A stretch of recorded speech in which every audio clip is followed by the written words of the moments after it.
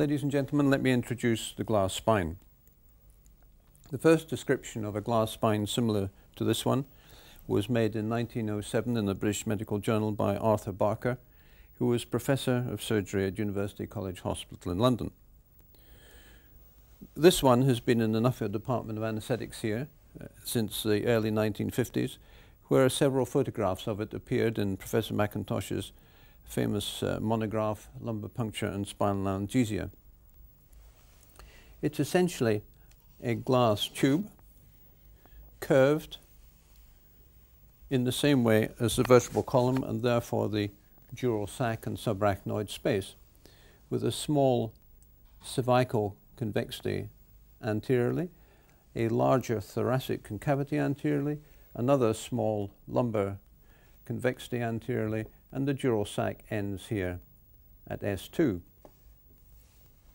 The glass spine has a rubber injection port here in the mid-lumbar region, and this rather curious structure at the head end is an expansion chamber. The reason for this is that glass, unlike the dural sac, is completely rigid, and it would be impossible to even inject 1 or 2 mils of solution into the glass spine without there being some way for this fluid to escape from it. There are other ways in which the glass spine differs from the dural sac. In particular, there is no spinal cord and no nerve roots in the glass spine. The glass spine is filled with normal saline, which has got a density very similar to that of cerebrospinal fluid. I think it's appropriate here to talk about specific gravity and baricity. Much confusion has arisen over the years by using the term specific gravity to describe fluids injected into the subarachnoid space. Specific gravity is a term which requires that the temperature of both the injected solution and the liquid into which it's being injected are defined. Baricity is a much more useful term because baricity refers to the density of the solution used compared with that of cerebrospinal fluid at body temperature. And the term hyperbaric is used for a solution which is more dense or heavier than cerebrospinal fluid, isobaric for a fluid which has got the same density as cerebrospinal fluid, and hypobaric if it is lighter.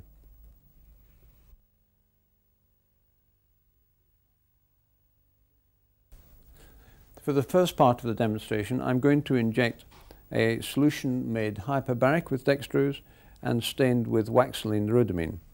And on this occasion, the patient is lying on her side.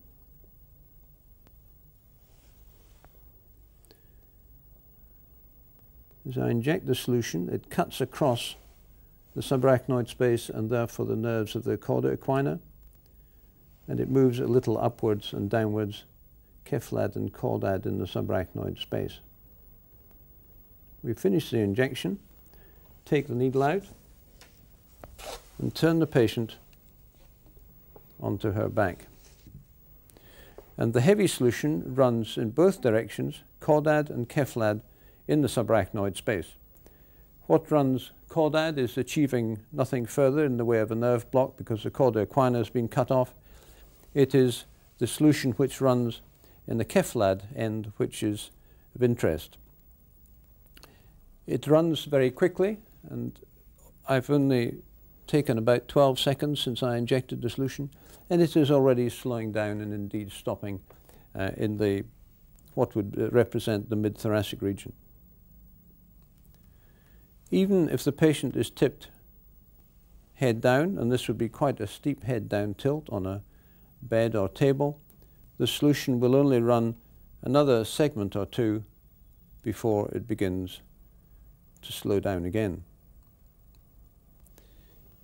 If, on the other hand, and there is enough dye to show this, after the injection the patient had been left on her side, but even a little bit head down, there is nothing to stop the solution running higher into the upper thoracic, cervical, and indeed even the intracranial subarachnoid space.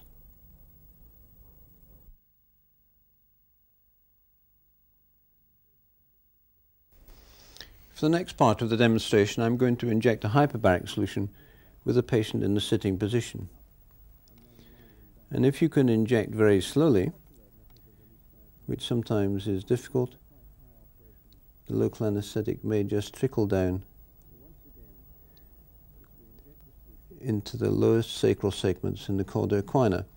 And this gives what is known as a saddle block spinal. More commonly and perhaps more usefully, if you inject just slightly quicker, the local anaesthetic goes straight across the cauda equina and cuts the nerves off from that level downwards, which would be about L2 or thereabouts. But the local anaesthetic moves very little up in the subarachnoid space, perhaps a segment or two.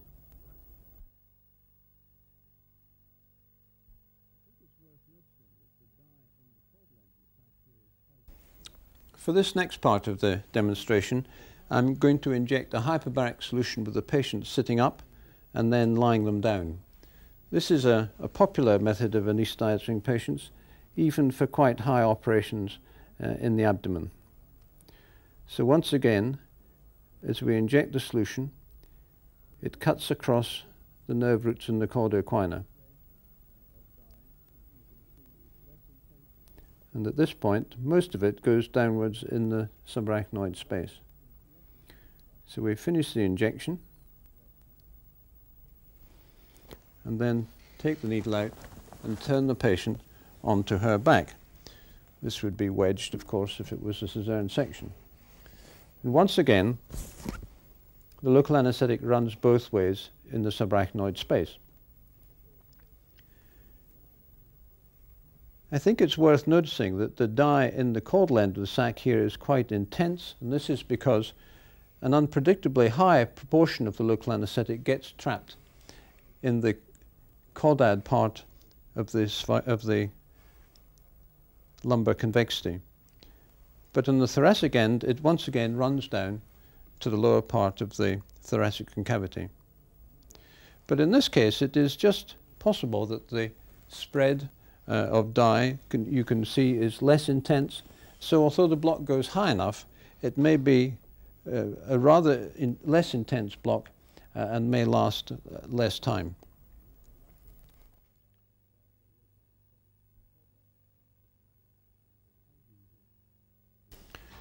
This time I'm going to inject an isobaric solution, which on this occasion is stained with methylene blue, with the patient again lying down and then turned onto her back.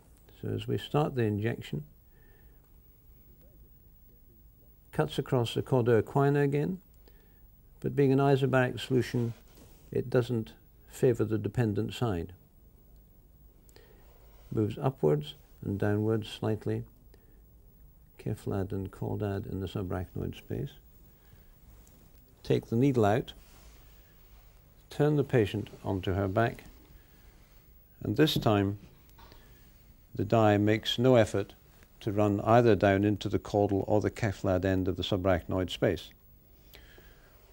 From a nerve blocking point of view, the lack of dye and therefore local anaesthetic in the caudal end of the sac doesn't matter, because as usual the local anaesthetic has cut across the cauda equina.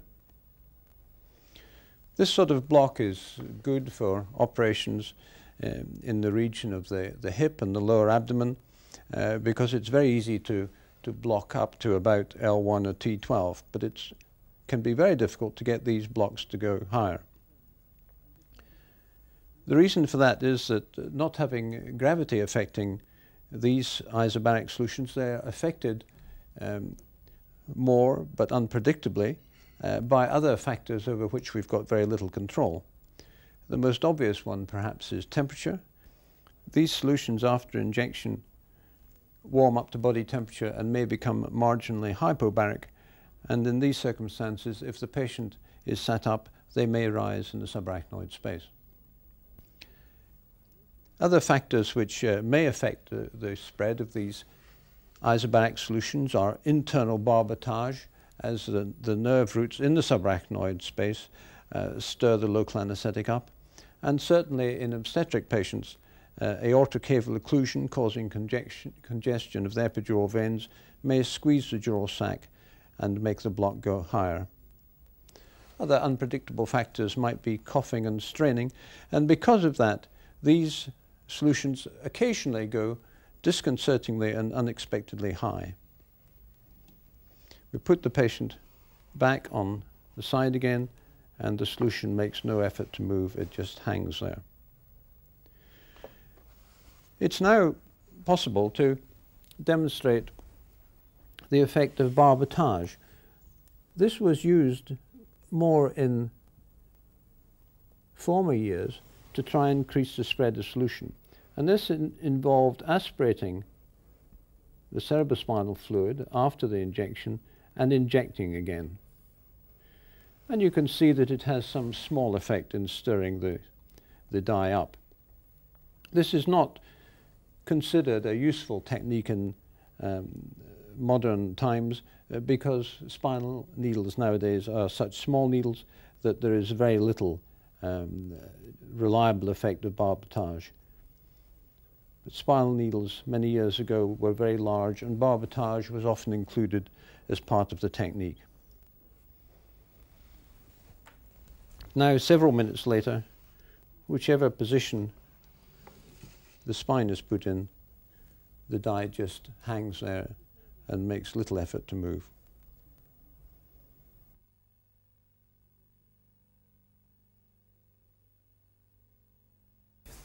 For the final bit of this demonstration, I would like to use the glass spine to show a problem which may arise when local anaesthetic solutions are injected through a catheter into the subarachnoid space. But first, a few words of explanation. In the late 1980s and beginning of 1990s, there was a flurry of enthusiasm for using continuous spinal anaesthesia. And to this end, a number of manufacturers, so that the incidence of headache could be reduced by using smaller needles, produced small subarachnoid catheters. Most of these were 28 gauge, which would go through a 22 or 23 gauge spinal needle, but one was a 32 gauge microspinal catheter, which would go through a 26 gauge needle. But before these catheters had been in use for very long, several cases of cauda equina syndrome were reported to the FDA in America. That's the Food and Drug Administration. And I'm going to show you what may happen. I have here a 28 gauge catheter, and I'm going to use a 1 ml syringe for the injection because you need that sort of pressure to get the local anaesthetic solution down the catheter. It was customary in these cases, unlike most spinal cases when using a hyperbaric solution, to lay the patient in the supine position before the injection. As you remember from earlier in the demonstration, usually except for a saddle block spinal, the patient is either lying in the lateral position and turned into the supine position, or sitting up and then laying down. But with these continuous spinal catheters, the tendency was to position the patient in the supine position and then start the injection. So in this case, I've got this 28 gauge catheter, and you will see the hyperbaric solution traveling down the tube and then appearing at the tip of the catheter, which is passed caudally in the subarachnoid space. And the dye, in other words, the local anaesthetic solution, trickles down very much in the way of a saddle block spinal to affect only the lowest sacral segments of the spinal cord. And as we continue the injection, a higher and higher concentration of dye appears in the sacral segments, but still no block appearing higher than the tip of the catheter, which in this case would be in the L3, L4 region, and therefore this would be quite useless even for an operation as low as the groin, for, say, a saphenous vein or an inguinal hernia operation. And still none of the local anaesthetic has spread over the apex of the lumbar curve. The tendency then was to inject more solution. And I've got another syringe here, And I'm going to inject more dye, more local anaesthetic, and it follows the same track down into the caudal end of the sac. And this is typically what happened in these cases, that a larger amount of local anaesthetic was injected than would usually have been given by a single shot injection.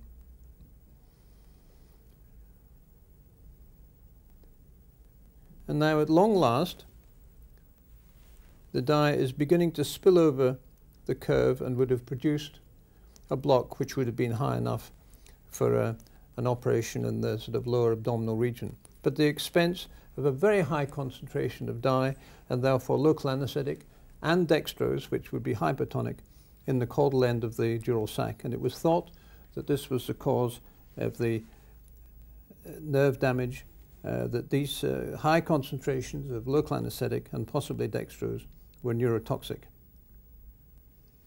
Because of this, the FDA removed all small bore catheters from the market, and the situation nearly 4 years later remains the same in the United States. But this ban does not apply in all countries of the world, although some countries did follow the lead of the United States of America. Anesthesiologists investigating the cause of the cauda equina syndrome made various recommendations, including repositioning the patient if the desired effect was not obtained with a reasonable dose of local anaesthetic, stopping at a maximum, and an alternative was perhaps to change the porosity. And I've got once again the isobaric solution here, and I will inject this, and we'll see the difference in effect between that and the hyperbaric solution. Starting the injection, you just see the blue dye beginning to come down the tube, running into the subarachnoid space again. But you can already see that it's not heading so briskly and so fast down into the lowest sacral segments. So we continue the injection again, like isobaric solutions. Under other circumstances, the block does not spread very far, it's not affected by gravity. And while it's making quite a high concentration around the tip of the catheter, this does not run down into the lower sacral segments. So it would seem in any case that it's probably more sensible and safer to use either isobaric solutions for continuous spinal anaesthesia. Even now, lowest sacral segments with no dye present there at all, therefore no local anaesthetic, no high concentration of dextrose. In concluding this demonstration, I should say that although it is nearly 100 years since Professor Arthur Barker first described his glass spine model, you have seen that it remains a uniquely visual method of indicating the fate of solutions of various porosities injected into the subarachnoid space with patients in various positions.